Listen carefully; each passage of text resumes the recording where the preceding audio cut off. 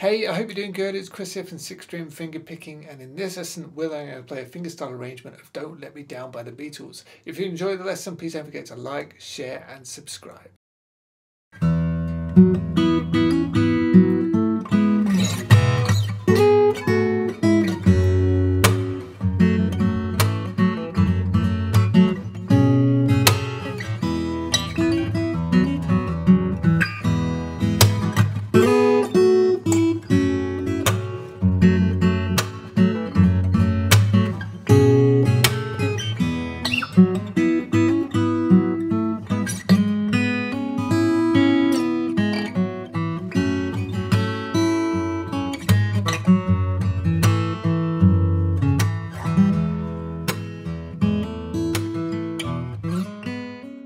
Okay, so let's get into it. This is pretty tricky to play indeed, but it's a lot of fun. So the first part goes...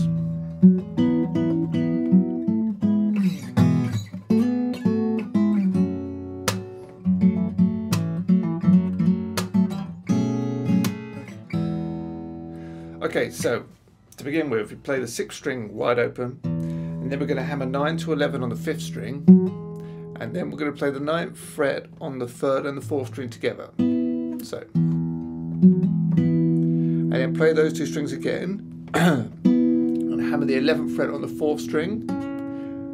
So, and then back to the 9th fret on the same two strings, and then 9, 12 on the 5th string. So, and then we're going to play the 11th fret on the 5th string with the 9th fret on the 3rd and the 4th string all together. So,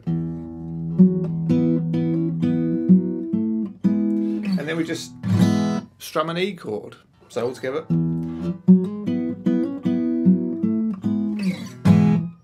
then we've got,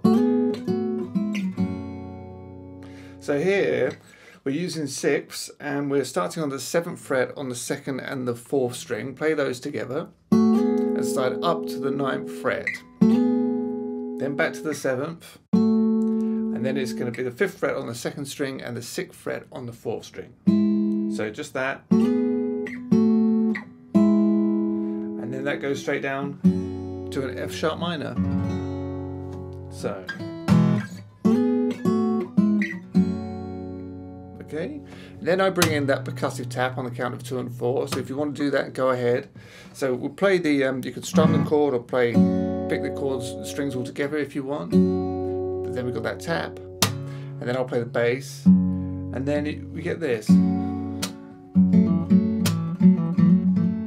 So what I'm doing is I'm taking my pinky and kind of hammering on and pulling off on that 4th string. So we played the chord, done our tap. Then we're going to play the bass note, and then what I'll do, holding down the full F sharp minor chord, I'll play the 3rd and the 4th string together, and pull off my pinky, and then put it back on. So,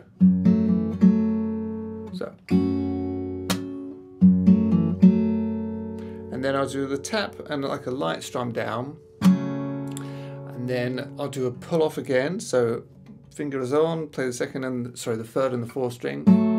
Pull off, and then I play the 3rd, 4th and 6th string together, but with my pinky off, and then I hammer it on, and then I do that twice. So, and then I play these two strings and do that, hammer on again, like that.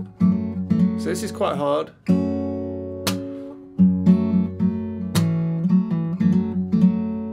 Followed by tap, and then I'll play those two strings again, the 3rd and the 4th. And then the bass. So the F sharp.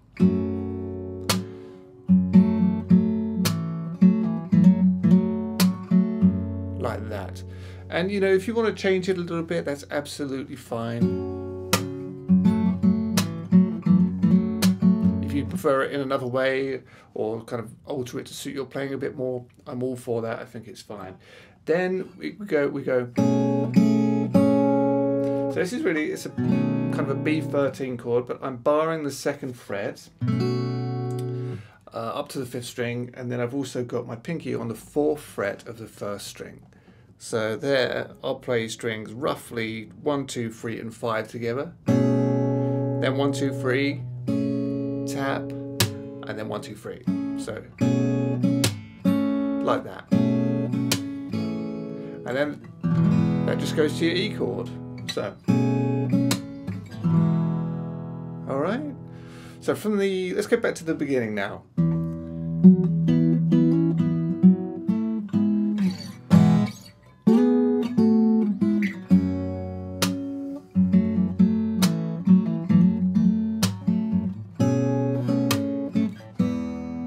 All right, and then we get this lovely, this fill here.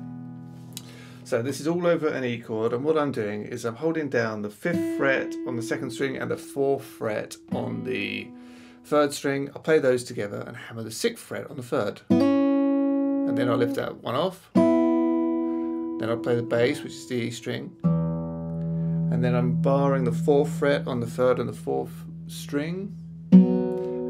Play those together, hammer the 6th fret on the 4th string. So, and then lift it off again, play the same 2 strings, play the bass, and then I'll play the 4th fret on the 4th and the 5th string, and then the 7th fret on the 5th string. And you can get the 4th string in there as well if you want to. So slowly,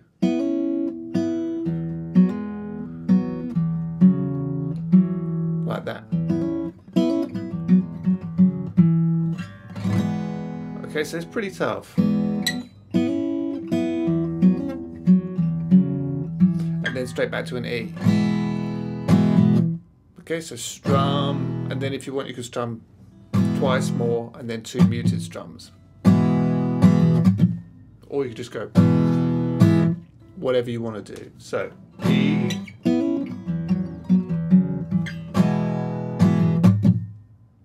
All right. So loads going on there, and then it just goes back to that. Now, if you're following through the tab, I've written it there, so it's the same thing, but just here. It's up to you. You know, just for ease, I do it, and just habit really. But it's exactly the same as playing it there. But as I say, I've just written it on the 1st and the 3rd string. So you do that again, just play that. Back to F sharp.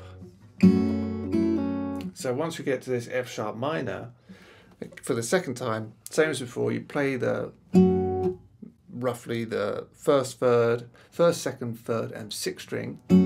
But this time what I do is I pull off 5th to 2nd on the 2nd string. Alright? So, but then we got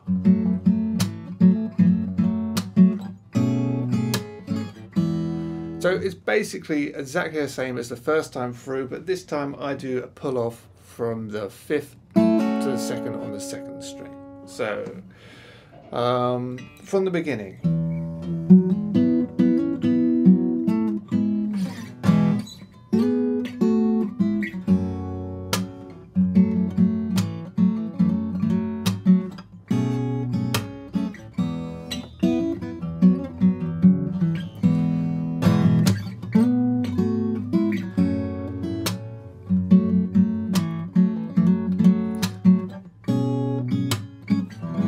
Then to end this part,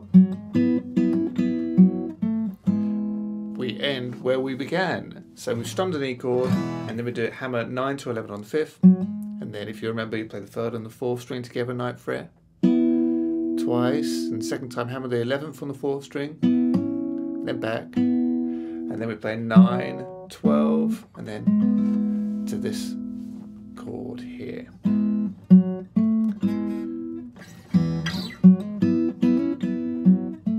You could just play the 11th fret on the 5th string. Or you can play the whole chord. So then you're into the verse, and this section goes like this.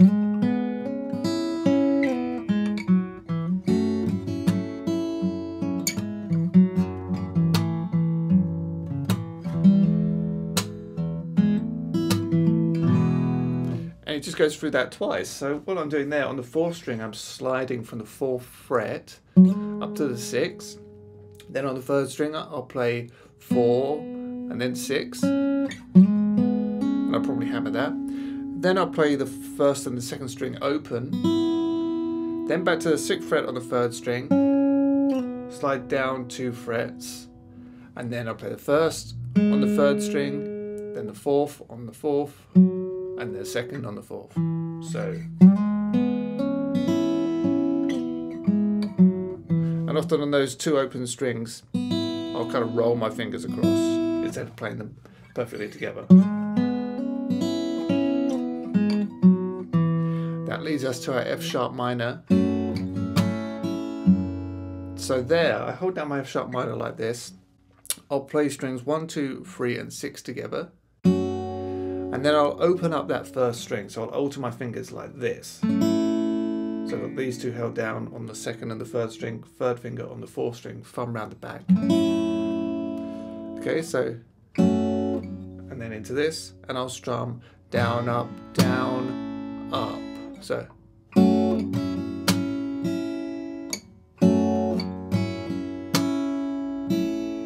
Then I'll play the bass, then the 2nd string, and then on a down pick with that tap, I'll play the 1st fret on the 3rd string, like that. So it's really hard to play slowly, but it's like that. And then once I've done that, I'll play 2, 4 on the 4th string, and that's the first bar of this bit.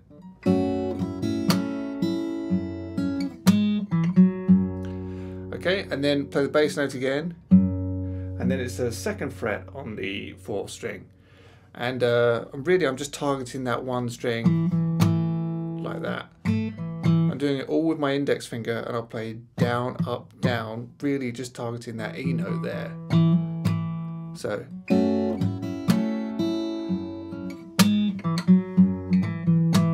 See that? Ba, ba, ba. And then I'll play it once more. And then bass note, and then 4th fret on the 2nd string, and then back to the D string, 2nd fret, tap, and then the A string, and then I'll play open, hammer the 1st fret on the G string. So that's quite tricky.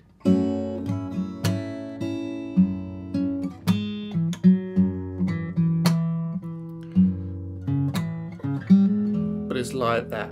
So watch that as many times as you need to. But once you're there, as you can see, play the bass note, strum, bass, bass, and on that 2nd bass, what we're going to do, we're going to play the G string with it and hammer the 2nd fret, then open 1st string, tap, and then strings 4, and then 3 still on the 2nd fret, so E sus, and then just strum an E chord. So, sorry, like that. So let's go right the way back to the beginning of the verse.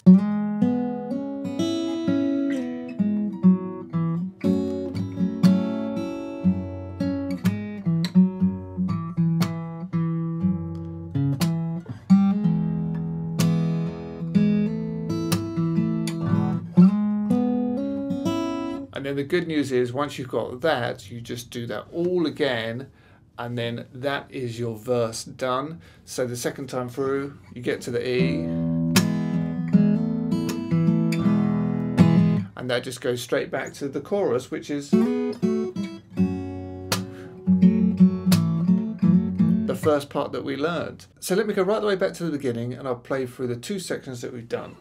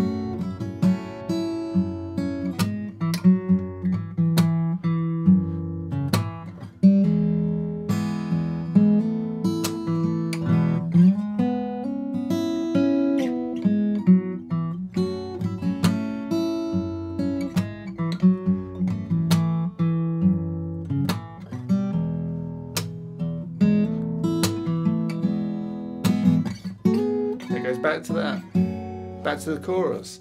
And then the other section is the